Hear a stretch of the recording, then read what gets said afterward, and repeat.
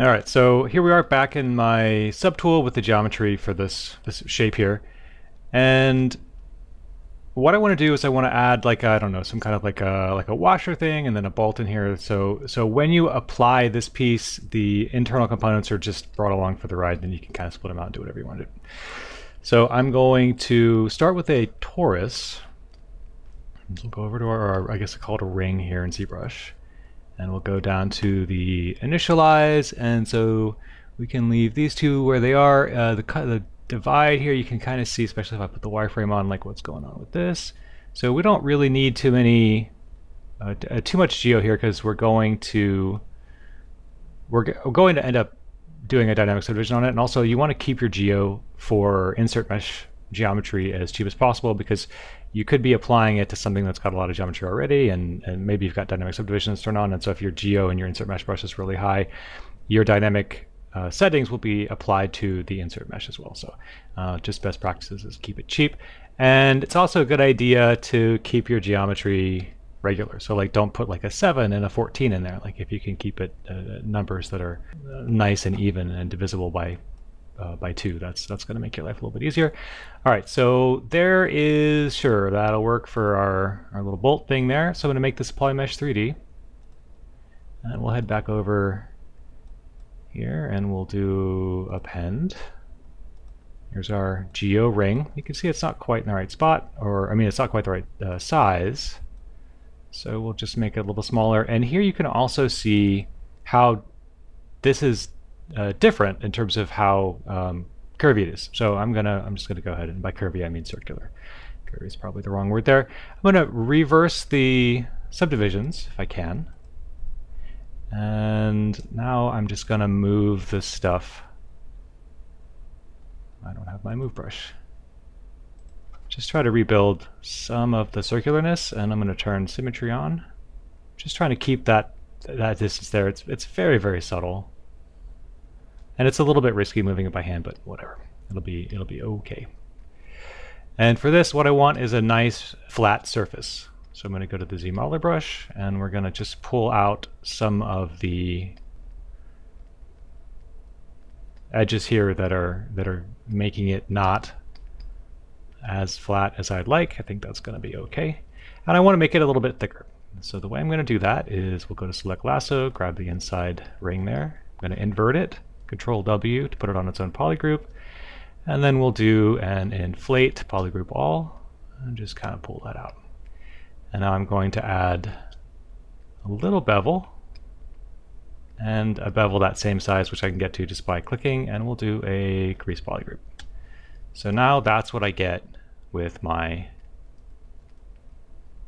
geo. So this thing can get a little bit bigger. I'd like it to be. That's another thing you do, is like if we've got a little bit of a discrepancy in terms of the thickness there, you can just kind of obscure it and nobody will know the difference.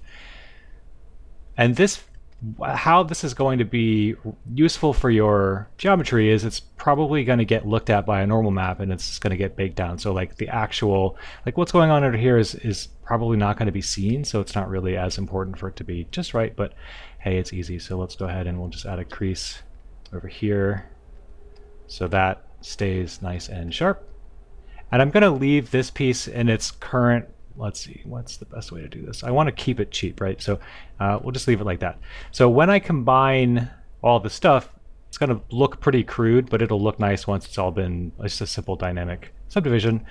So let's see. All right, and you can see just by very happy good luck, all this stuff lines up. It doesn't make any difference at all. It just makes my eyeballs happy. Okay, so let's do something very similar. We're going to add, we'll just grab our little polysphere here. This is overkill, but I'm gonna use this as an opportunity to show you a little bit more with the Z-modeler. So I'm going to duplicate my polysphere. Once again, it's kind of useful, and I like to just leave it alone. And I am going to put the top and bottom on their own polygroups, and then we'll do crease polygroup. And I can give this a few subdivisions so that it lines up mostly with what's going on here. So right now I have, if I hit solo, let me delete my subdivisions.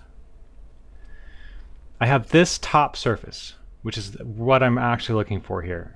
I'm going to throw this away, and the bottom I don't need either, but it's a little bit harder to do that because they're both in the same polygroup. So I'm going to delete hidden, do an auto groups, and then just basically like Control and Shift to click on this and it'll isolate it, and then I can delete hidden once again. So now all I have is this top surface. But it isn't circular. It isn't as circular as it needs to be. Again, this is overkill, but hopefully it will be somewhat useful. This, because it was sourced from a ring, is circular and looks great. So I'm going to go ahead and duplicate this. And I'm going to, what I want is the inside thing to be the exact same curvature as the outside thing. And the easiest way to do that is I'm just going to use this face as my starting point, or this ring, I mean. So we'll do a delete hidden. I need to flip the face normals. And now I want to put a top on there.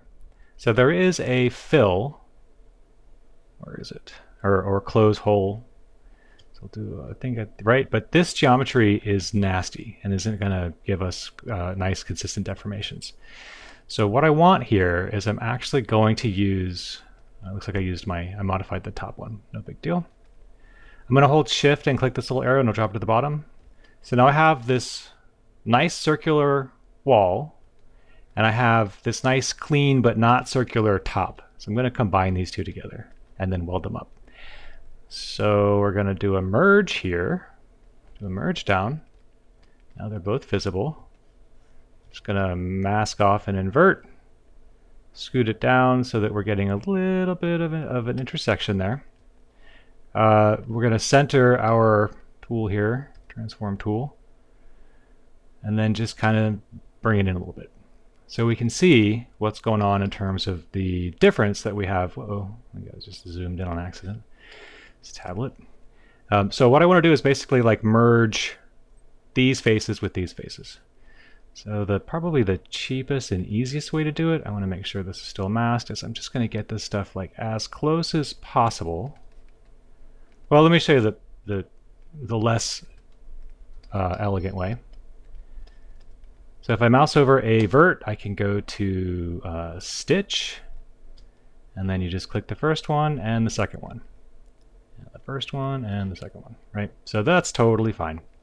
But in this case, I think I can probably get them like a little bit closer to where they're ultimately going to need to be and unmask. And then down here in Modified Topology, there's a weld points. And you might need to increase the weld distance. There we go. So you can get it all done very easily. So if I was thinking a little more clearly, I probably would have duplicated it and had one down on the bottom there, but we're getting a little close on time. So now I've got this nice circular geometry, which is what I was hoping for, that fits very cleanly inside. Let me see, we'll hide this guy.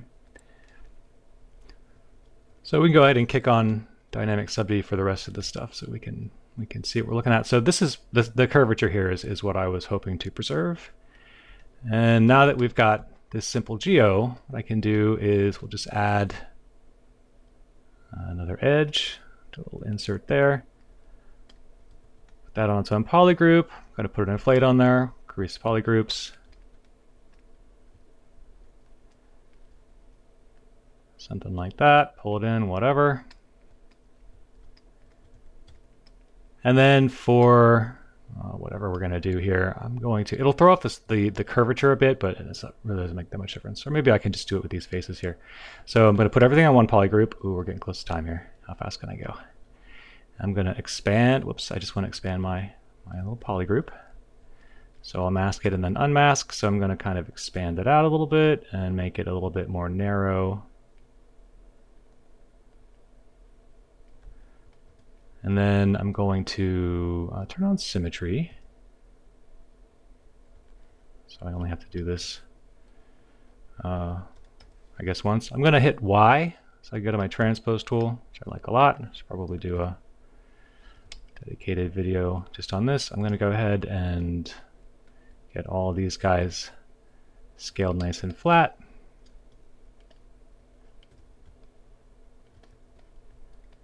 And then we'll do an inset.